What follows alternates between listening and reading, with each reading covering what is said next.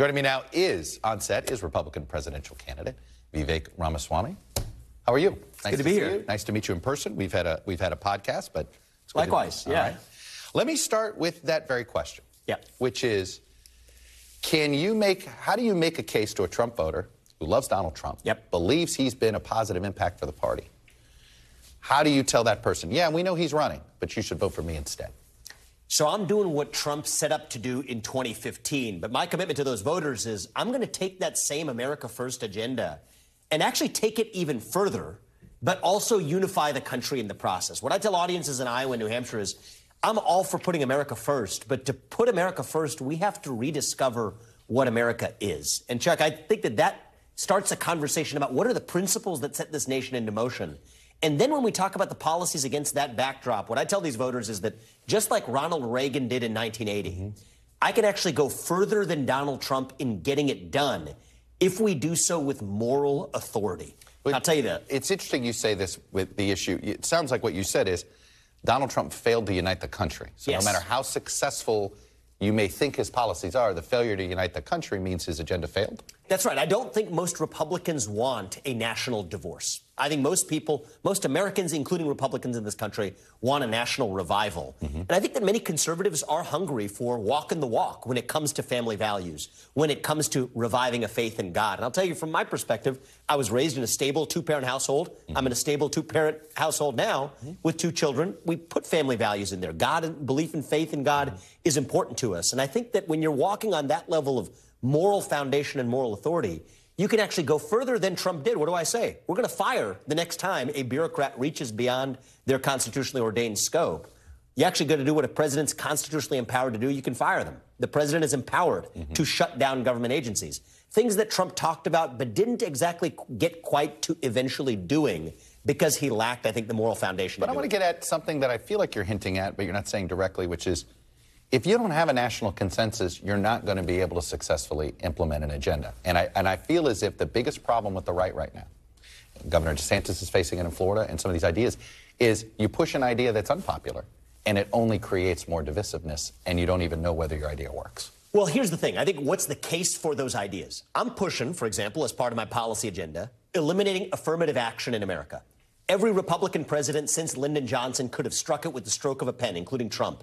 They didn't do it. Now, I think this can actually be nationally unifying if it's done against the backdrop of restoring meritocracy in our country. You believe this can be done with an executive order? Oh, I know it can be done with an executive order because it was created by an executive order, 11246. And why do you think Donald Trump didn't do it? I know why they didn't do it. I pressed his people on it. They said that was not a political hill they wanted to die on. And that goes back to the moral foundation. If you're doing it on a principled basis to say this is what it means to be American, to believe in merit, to believe in the unapologetic pursuit of excellence, to have a strong moral grounding when you're pushing that case, I think you can at once push the agenda that the Republican base, myself included, wants to see pushed even further, but to also do it in a way that galvanizes and unites the country. And I think that's the counterintuitive way how we actually deliver national unity. That's why I'm in this race. Let me take affirmative action here a minute. The reason we implemented it, it was basically a reparation for Jim Crow. And because African Americans were denied opportunities that other Americans that they should have had over the last 100 years, and they were denied it. And the point of affirmative. Do you think now you can make the case that somehow everything is level for African Americans? I'm not making the case that everything's level. I'm making the case that Lyndon Johnson's Great Society has been a disaster for all Americans, especially black Americans. Okay, 70+% of black Americans before the Great Society, including affirmative action, were born into two-parent households. Now it's less than 30% in the other direction. Black economic prosperity in this country is down. So is affirmative action a form of anti-white and anti-Asian racism? And is it anti-meritocratic? Yes, it is. But that's not the only problem. It is actually a form of psychological slavery that has held black Americans back and which is fueling more anti-black racism in our country. It leaves us even more divided in the end. And even when California shot down Prop 16, what does that tell you? Americans have an anaphylactic reaction against race-based preferences. What you really need is leaders with conviction and courage to say that we can both go further on first principle and unite the country in the process. And that's just an example of the kind of issue that I'm taking on that no other Republican, either in this race or in history, has dared to touch. That's a big part of this campaign. Let me go to another couple of issues. I've not heard you on abortion. Where are you on the issue of abortion? So I'm pro-life. I picked What is that that? All right, but pro-life is meaningless now. So here's what I would say. So give me your specifics. So the things that are specific and distinctive about me is I believe in walking the walk when it comes to being pro-life. I actually believe in starting a conversation about the responsibility of men, not just women, including potentially giving legal teeth to that, where actually men have to potentially take responsibility for a woman who has to carry a baby to term that she otherwise wouldn't have wanted to. I think she should actually have the opportunity to force the man in that situation to actually be able to raise that kid. I think involving adoption laws, involving even child care and support for child care, that's conservatives walking the walk when it comes to being pro-life.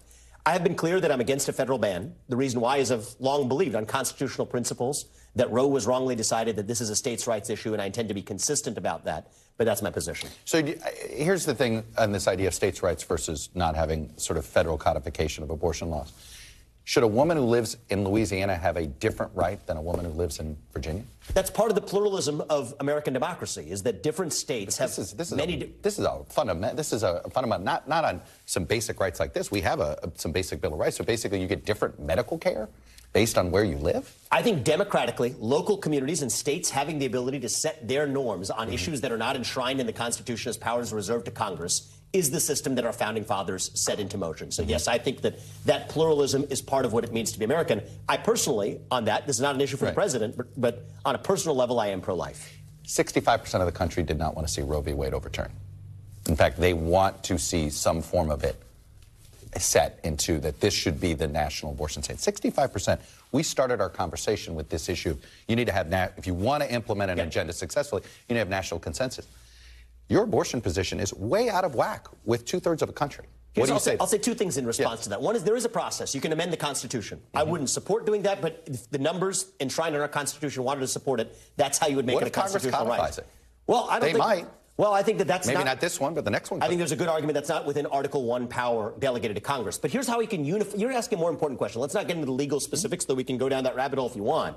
I think the more important question is unifying the country. And here's the other thing. Clarence Thomas asked from the bench during the Dobbs case, okay? He asked a very fascinating question. There's almost no one in this country who disagrees with it either. That if there's a pregnant woman, she's assaulted, but the baby dies in the process, is there a higher special penalty reserved for the perpetrator? I think most people in this country, in their gut instinct, believe deep in their bones, the answer to that question is yes. What does that tell you? What does that tell me?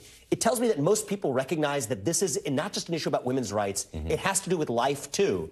And so what I'm trying to do to unify the country is to actually get in this together. Not to say it's men versus women. We're in this together. Have men take more responsibility, have codify that potentially even in a legal regime, and then make it easier for women to get to the place that the pro-life movement wants them to get, including through stepping up for child care, making that easier for women to get to the pro-life position. I think that's actually the way we unify the country, because I think there is that intuition in response to that Clarence Thomas question that I think most of us, if we admit, share in common. But do you think a woman should have to carry a child that she doesn't want to carry?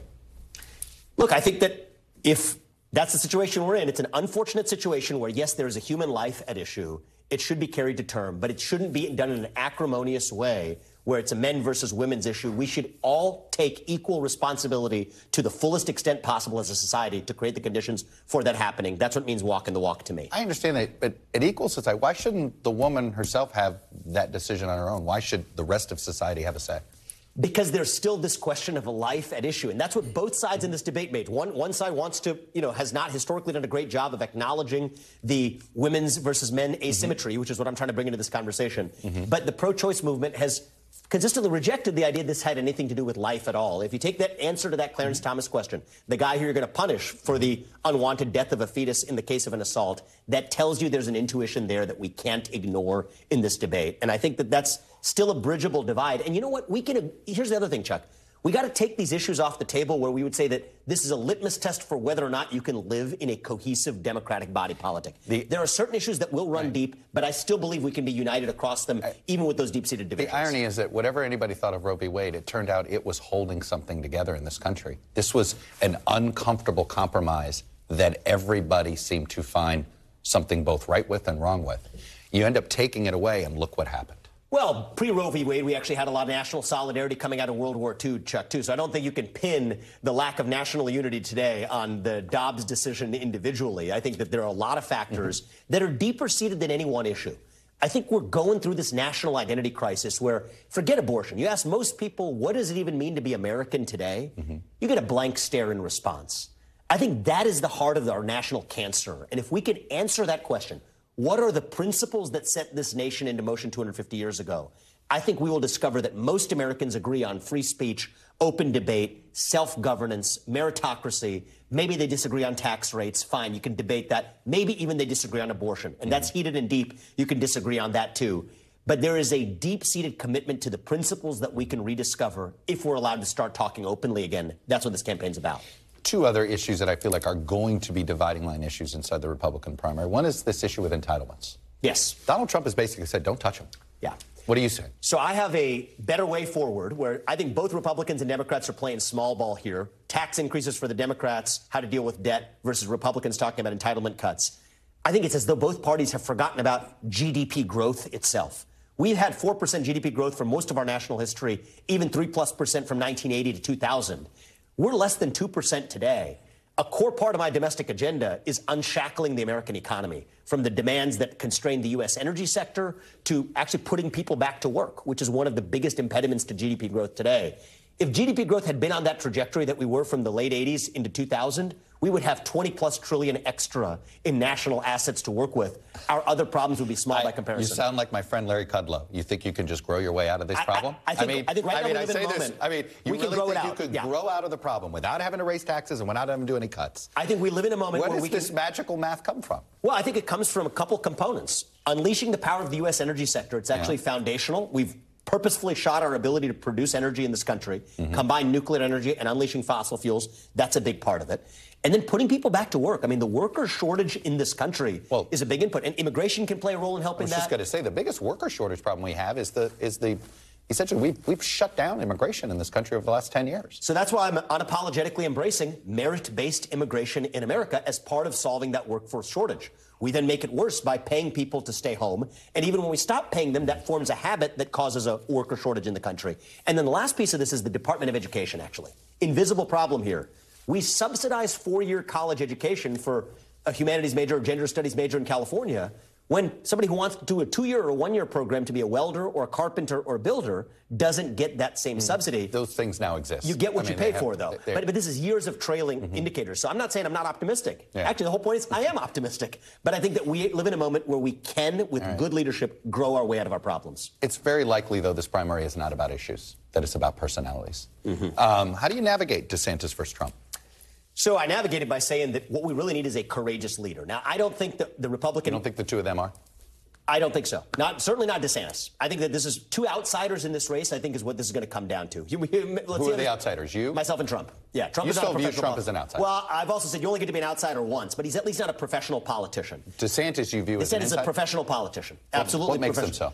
Well, he does what he does to get a news cycle out of it, right? So even his actions against BlackRock or Disney... If you actually double-click on it, we can go into the details. They had very actually limited effect. But once the attention had actually passed... Disney seemed to outmaneuver him, but of course. We have a report on this later, yeah. And BlackRock also has outmaneuvered him in the same way that Disney has. And so, ironically, the Republican politician, here the governor, gets what he wants out of it, which is a Twitter trend and a news cycle.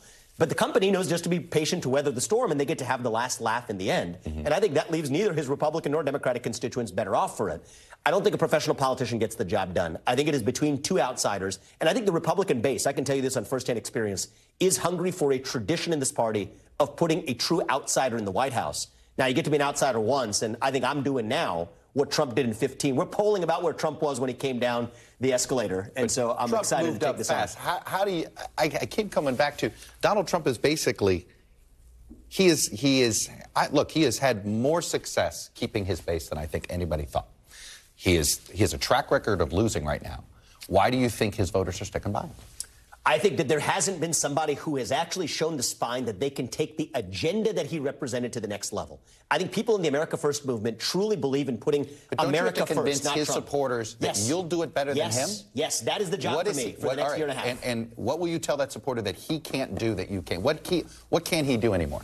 Well, the things that I've pledged to get done, he could have gotten done. Shut down the Department of Education, reform the administrative state. Actually, you want to talk about solving the fentanyl crisis using the military to get that job done. That's something I've pledged to do. Not just building the wall, but using actually the U.S. military to secure the border. These are policies. You may run into legal issues with that. Well, we've studied this actually in depth, and I'd love to go into depth with you. I think that that's actually a mistaken conception. I've spoken to actually a lot of legal scholars on this, and we could have a whole episode on that. But even taking on affirmative action, abandoning the restrictions on the American energy sector, I think these are things that I will be able to take to the next level because we're doing it on principled moral foundation and unite the country in a way that Trump did not. You think it's good? Do you think Trump should be running for president if he's indicted, no matter where he's indicted? I think that is free for his decision to make. And I also think that, look, I'm saying this as somebody who's running against Trump. I view that New York case as a case of political. All right, I understand. It's politicized prosecution. There's a Georgia case. There's a Washington. There's multiple cases here. I think if the Constitution permits you to run for president of the United States, and it would in that case, I think that is his decision to make, and he's free to do it. And I'll tell you this: I don't want to win by eliminating the competition. I want to win because every voter in this country gets a chance to decide for themselves who actually runs this country. And you talk about preserving our democracy. You hear this a lot across the political spectrum, including on the left. Well, you know what one way is to gut the faith in our democracy is to somehow legally eliminate one of the major candidates from running. It'd be a lot easier for me if he was eliminated. I don't want that. I want it to put it to the voters and win through the front door. You think if Donald Trump's the nominee, he can win? I'm not a political analyst, okay? So I'm here to state my beliefs and run because I think I'm the best suited candidate. But if you thought he could win, would you be running? Yeah, I would. Okay. Because I'm running because I believe I'm the best person positioned to unify this country. It isn't some political. I could care less for Republican partisan politics. I'm not a partisan in the sense of the conventional sense of the word. I'm a America First conservative who has a vision for the country. Political parties are the way to do it, but I could care less about the machinery of it. That were viable, you'd join it? Well, I think we live in a two-party system that's codified for a reason, and I'm an unapologetic Republican, but I don't care about the partisan machinery to say that is it Trump's electability or not. No, I think it's about the best candidates running, leaving it to the voters to decide on principle. That's what I'm doing. Vivek, we've gone about 15 minutes. I know we could go more. Yeah. I hope to do that down the road. Good to see you. Thank you for coming in, and be safe on the trail. Appreciate that, Jack. Thank you. Thanks for watching our YouTube channel. Follow today's top stories and breaking news by downloading the NBC News app.